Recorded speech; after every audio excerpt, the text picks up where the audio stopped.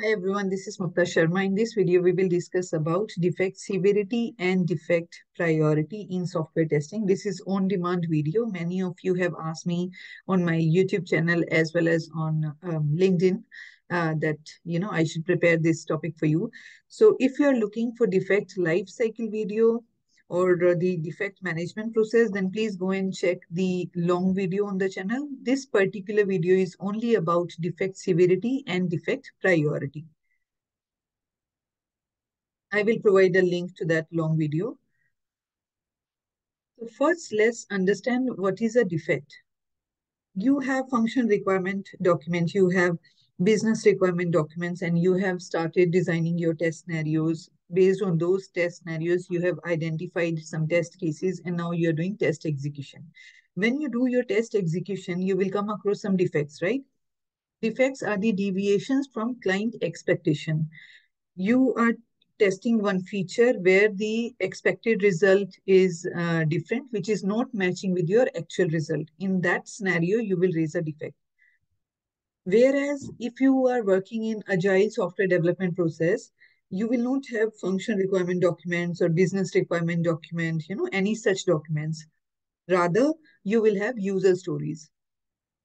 User stories are associated with acceptance criteria, which you will have to analyze, and then based on the analysis and brainstorming with the team, you will start designing your feature files if you are using Cucumber BDD in your test project, right? So that is about defect. Now let's understand what is defect severity. So try to understand the meaning, the context of defect severity and defect priority first, so that later point of time, if you come across any defects, you will be able to identify the severity and the priority of defect by yourself, if if that understanding about the concept is clear. So defect severity means how severe the defect is, how badly it is impacting the functionality of your product, the impact of issue on the functionality of the software or the product. So as we can see, if the impact is more, then there is more impact on the business, right? In terms of business. If the impact is low, that means the business will not be impacted that much. So you have to think about the impact level. That's why it is categorized into multiple levels, like high impact, medium impact, low impact, like that. Now let's understand what is defect priority. Priority means how urgent it needs to be fixed.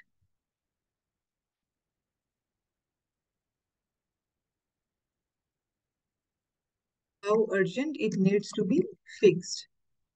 If it is impacting on the business to a significant level, that means it should be fixed immediately. If the impact is low, then maybe it can be fixed at later point of time. That's why we have different levels of priority also assigned with us. So here I have written different level of defect severity, different levels of defect severity. Sorry, severity. Defect level, different level of defect severity, high, medium, low, and different level of defect priority, P1, P2, P3, P4. I have considered P1 as blocker, P2 major, P3 low, and P4 cosmetics. Maybe in your company, you have some P1, P2, P3 only, like that. But, we should understand the categorization, like on the higher level, medium level, low level. It could be one or more level extra, or in your test project or in your test process. But try to understand the concept. Okay, try to understand the fundamentals behind this, why we do that, and what is the reason behind that. So now let's talk about the different examples. So I have written 4 examples here. Yes, let's discuss the first one. So here we are talking about high priority and low severity.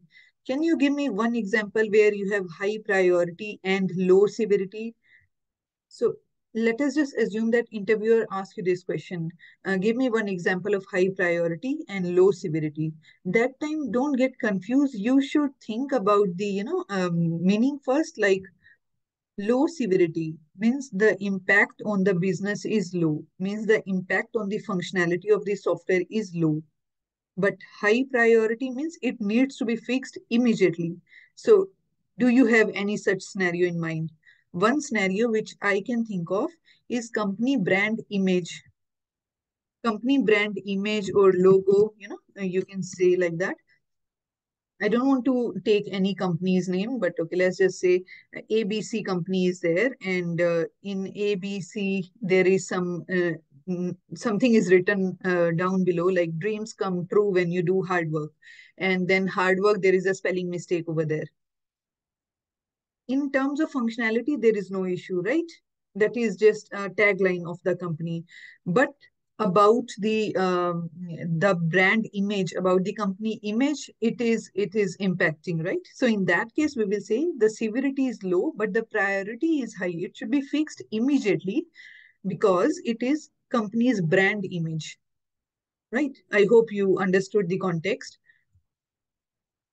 Now let's move on to the second example. So here we are talking about high priority and high severity. So you should think about high severity. That means the impact on the business is very high and the priority is also very high. So the impact on the functionality of the software is high and it should be fixed immediately. What it could be? It could be something like app crash or app hang. As soon as you launched one app, you launched one app in some browser and the app is crashed. Or maybe you just log in and the app is crashed, right? Or maybe you just log in, you went to some page and the on the next page the app got hang. So it needs to be immediately fixed, right? So now let's take the third example. What is the example of low priority and low severity? Don't look at the screen and just think. Low severity means the impact on the application functionality is low and the priority is also low. Obviously, when the impact is low, I mean, there could be some scenarios where the functionality, the impact of that particular defect which you have found on the product, it is low and the priority is also low. So examples could be alignment issues. Maybe you are on some page and you are seeing that Testing Insights by Mukta Sharma. And on this channel, you will find information related to interview question and answers related to, HR and everything. And the alignment is not proper. Then that time you will say you will say the priority is low and the severity is also very low because the videos that I prepare for you. So you will not mind the little misalignment, right? So this is low priority and low severity. Or the another example could be text misspelling on the page on a website which you are checking, maybe on the home page or maybe in some other page like deals or gift ideas, something like that is there, and in idea there is e missing.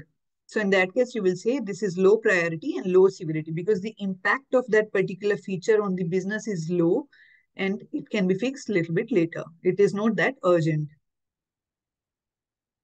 Fourth example, the last one, low priority and high severity. Can you give me one example where do you see low priority and high severity? High severity means the impact of this particular issue on the functionality of the software is high and priority is low. Even though the impact is high, but the priority is low. What could be that scenario?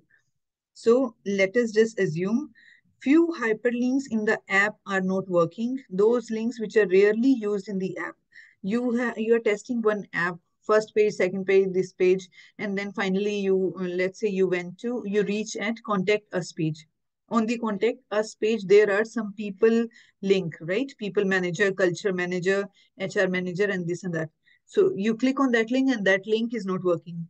You are a good tester, you found this issue, and now what will you do? This is low priority, right? This is not that urgent to be fixed, but it is high severity because it is impacting on the business, on the company. Like there are key people whose reference are given, but those links are not working. So in that case, you will say low priority and high severity.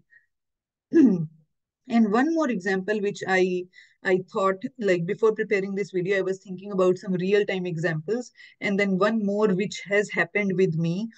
So I was doing some online shopping some time ago, and I added around 50 or 50 plus items in my cart. I thought I will shortlist those 50 items from the cart. So let me just add. So whatever I was liking, I was adding in the cart.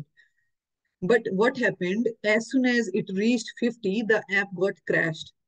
The app got hanged. So I mean, I literally had to uninstall and then reinstall the app. So I was thinking, what could be the priority or the severity in this case? In this case, I think we can take it as high severity because the impact on the functionality is very high.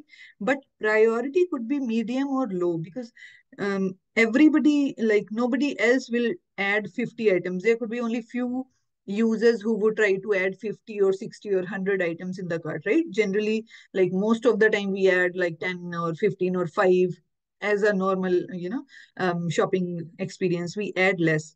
Maybe their tester would not have tested this scenario, like, add 50 items in the cart or 100 items in the cart and then check.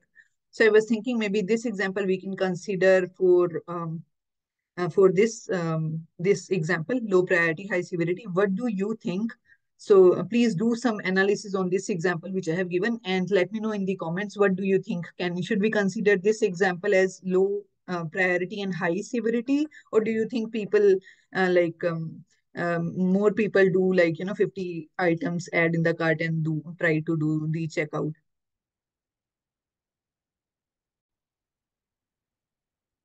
And then there is one more thing which I wanted to discuss: defect leakage ratio. Sometimes in interview they may ask you what is defect leakage ratio, or maybe when you're, when you reach to a higher level like test manager or lead level, you have to extract some reports and present it to management. So if you're working in traditional waterfall approach, then you will understand the defect triage and defect management processes, defect report, you have to generate defect reports. I have worked into that, so I came across, all these different things which always I have always heard of. So defect leakage ratio is count of defects missed by a team divided by total number of defects in the system, multiply by 100. It will give you defect leakage percentage. And then as per the project process, or as per the final confirmation from your project stakeholders, you will have some dedicated ratio here, like it should be around 5 to 10% or minimum less than 5. And based on that, you will come to a conclusion that the application looks good. So if the total number of defects in the system are 100 and count of defects missed by your team, let's say your team has missed 20 defects. So 20 divided by 100 into 100 you do, and that 20% you will get. So that is a defect leakage ratio. That means it is very high. That means still the system has defects. This is called defect leakage ratio. Means how many defects got missed from testing and it went to production.